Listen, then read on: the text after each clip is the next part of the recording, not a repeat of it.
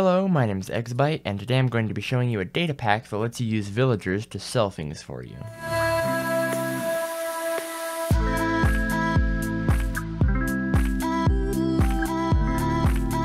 So, as promised, I'm back to doing command videos on Saturday, and I think this week's project is pretty good. It allows you to take a villager like this and have the trades right there be extracted from the chest. So essentially, where you pay in right there is connected to this chest, and the thing you buy is connected to this chest right here. And if we look in here, we'll see there are 24 blocks of emerald.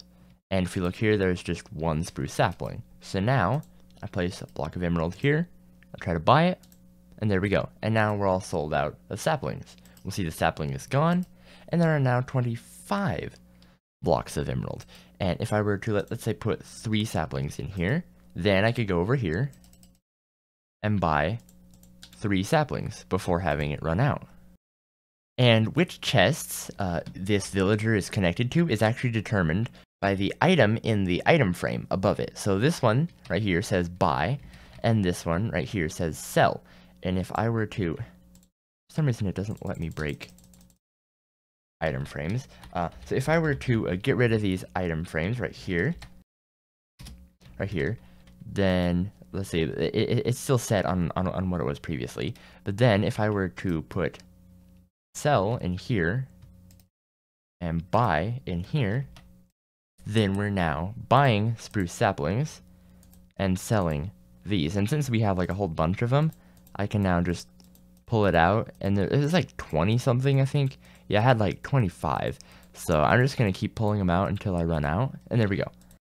Or we could just destroy these chests entirely, and then we could put them over here, and then put item frames on them. Put buy right here, sell right here, and let's say we want to buy a minecart. No, actually, let's just be buying emeralds like normal, and then we'll sell a minecart. And now let's see if I believe that's close enough.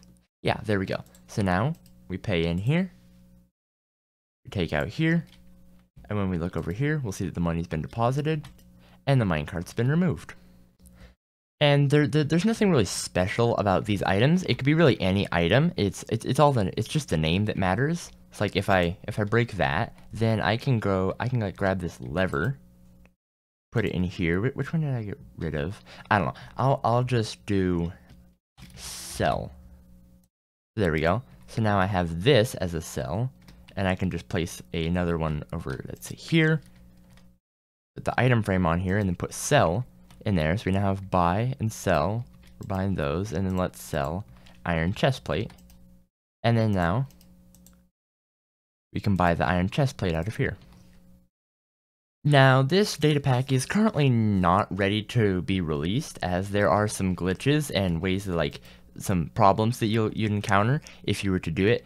For example, if I were to put 2 saplings in here, it doesn't really work with 1, but if I were to have 2 in there, and then if I were to put 3 in here and run really fast, I could get 3 out of it and actually just duplicate a whole new item. So I still need to get that fixed. Also, there is currently no way to spawn in the villagers.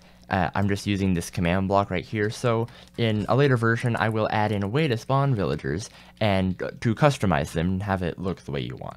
So if you are interested in this and would like to download it, then you'll have to wait for a future video, probably my next one, which will talk about the new features once I've actually implemented them, and we'll have a download link. If you enjoyed this video, then be sure to give it a like, and if you want to see more, then subscribe and click the bell for a new video every Saturday, and videos from my survival series every once in a while through the week. And I'll see you next time. Bye!